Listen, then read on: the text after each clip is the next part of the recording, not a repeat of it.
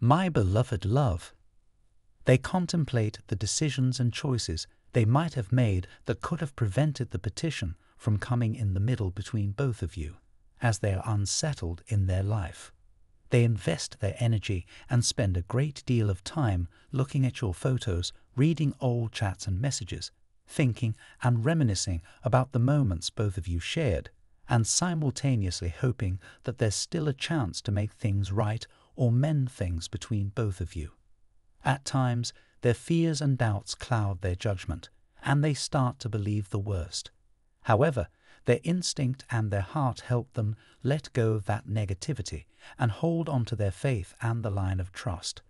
They are receiving signs and synchronicities, and they are paying a lot of attention to them.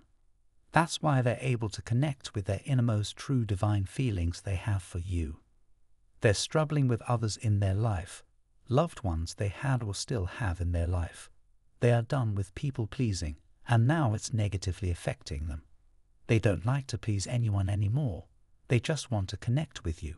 While being in this state, they are fostering a connection with the divine, and that's what seems promising. It's happening because of your hard work and the inner work you're doing on yourself step by step.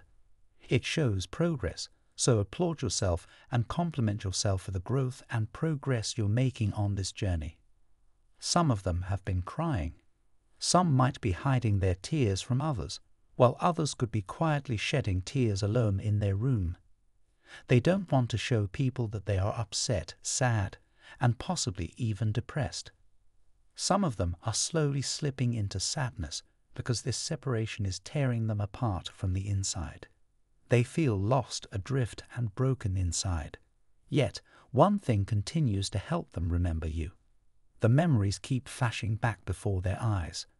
The scent of your hair, your love, your smile, the way you used to hold yourself before them, the gifts you might have given them. They treasure all those things, and they keep looking at those things and specific aspects about you. They miss them. They miss being around you. They miss talking, speaking, and conversing with you. They miss going on dates and taking walks with you. They miss all the things both of you shared. There's something unique about this relationship or situationship that defies conventional norms. You might have found it difficult and struggled to meet someone you clicked with before this. A person feels it's their luck to be in divine timing and chooses true love with you. As excited as the field when they think about you, they are in two minds about this and are very confused. They think of how you are a high-value person, and the way they chose someone else in the past over you is a heavy burden for them. Your person didn't realize their mistake then, and how much it permanently affected you in a painful way.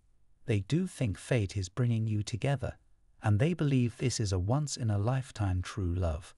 Their intention is to have success with you and continue building on this strong foundation.